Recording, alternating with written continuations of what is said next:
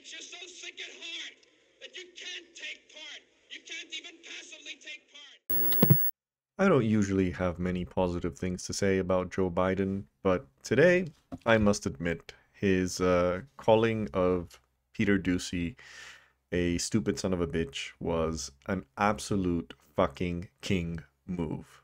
Okay? And I love it just because it's gotten the right wing.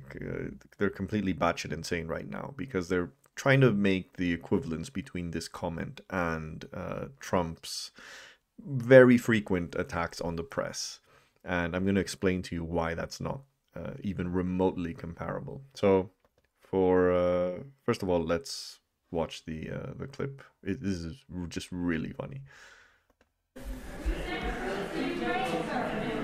Why are you sending 8,500 troops to Ukraine, Tom? Would you take President Biden to place with that? Do you think you place him as a political liability?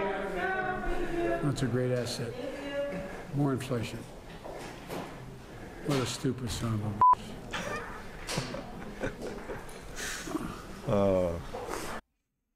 That was just brilliant. So, apparently that was he wasn't aware that the mic was hot. Um, but first of all, it's objectively true. Peter Doocy is in fact a stupid son of a bitch, as is his dad, Steve Doocy, both of whom are Fox News hosts. Or reporters, whatever you want to call them. I mean, Peter Doocy has quite a record of going on the White House press conferences and saying the most ridiculous questions you can possibly imagine. So, yeah, he is pretty bad as a journalist.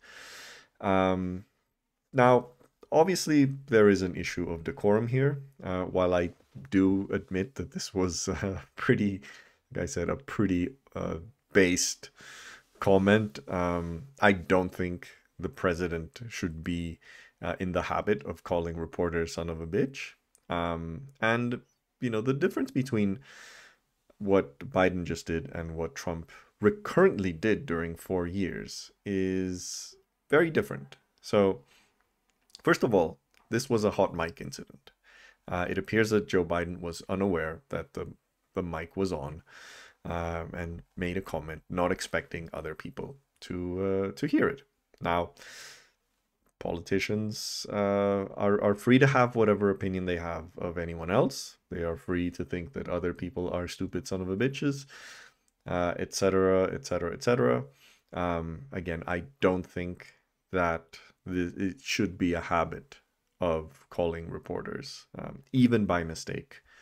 And he probably should have considered the possibility of not saying that in public, because he could have been overheard as well. Even if the mic wasn't hot, he could have been overheard.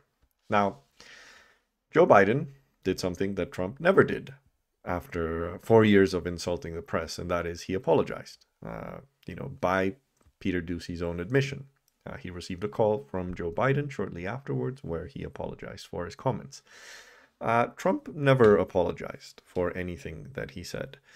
Now, let's look at the reaction from the right, because I think this is really kind of funny. First was this comment from Representative Jim Banks, Republican, obviously. Have we ever seen a president attack and malign the free press like Joe Biden has?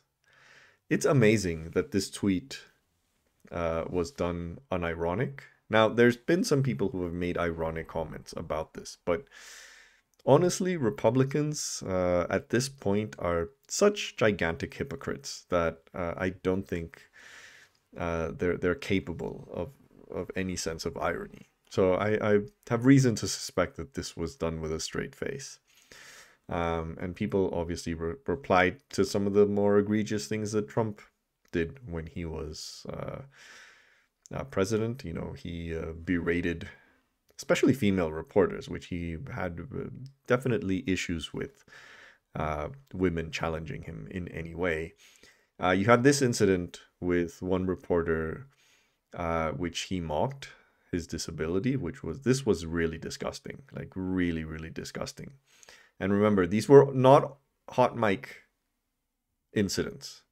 These were deliberate insulting, berating, ridiculing reporters, uh, insulting, berating, and ridiculing media establishments as a whole, which again, I think, for all the criticism that the failing New York Times, and I'm certainly one to constantly criticize the terrible reporting from the liberal centrist media. I don't think as a president you should make a habit of doing the things that Trump did over those 4 years. I don't think that is the way to run a democracy, even if you think the media is against you. Yeah, so again, these were not hot mic incidents. These were deliberate. He was on stage in a rally mocking someone who had a disability. This is not comparable to a hot mic incident. And again, right-wingers are pointing out the alleged hypocrisy of the liberal media complaining over those 4 years about Trump. And to some extent, I do agree that the liberal media focused way too much on Trump and way too little on every other structural issue that the United States had. The obsession with Trump was just over the top and ridiculous. I agree. But still, this does not mean that the criticism of his handling of the media was a legitimate one. And this also doesn't mean that you can simply equate a hot mic incident and a comment specific to one reporter to the way that Trump, for 4 years, systematically attacked the press, or at least the press that he didn't like. So no, it's not the same. It's absolutely not the same. And these people like Sagar and Jetty are trying to get some cheap gotcha here by making this false equivalent. But no, it is not the same. And I'm saying this as someone who is really struggling right now to say anything positive about Joe Biden. But on this issue, 100%. I think the way he handled this is not nearly comparable to what Trump did. Not only in the degree of offense that was caused, because like I said, this was a private comment that got caught in a hot mic. And again, one bad comment made against one reporter is not comparable to 4 years of systematic attacks against the press. Now, you can criticize the Biden administration for not being as, you can claim that compared to Trump, he hasn't treated the media as badly. Sure, there's other aspects that need to be considered in terms of the commitment of the Biden administration to free press. Clear example. Why isn't Assange pardoned yet? So this idea that the Democrats might not be rhetorically against the free press the way that Trump was during those 4 years, but they are in practice in other ways just as bad. So that is one critique that I think we need to keep in mind. But again, this specific issue, the specific issue of using your platform as president to, berate, insult, and ridicule reporters or media establishments, there is just no comparison between this comment and what Trump did during those 4 years. And this particular account, I've seen a lot of, has gone on a roll over the past 24 hours, just posting the, liberal sites like Occupy Democrats, making comments, tweeting things about what Trump did back then, and then comparing their reaction to the son of a bitch incident here. Again, this is complete failure of understanding the difference of what's going on. And it is a false equivalence. Ultimately, it is a false equivalent. Again, Trump explodes in vile rant against reporter for asking him to speak to scared Americans. Again, completely different to a hot mic incident. Jennifer Rubin.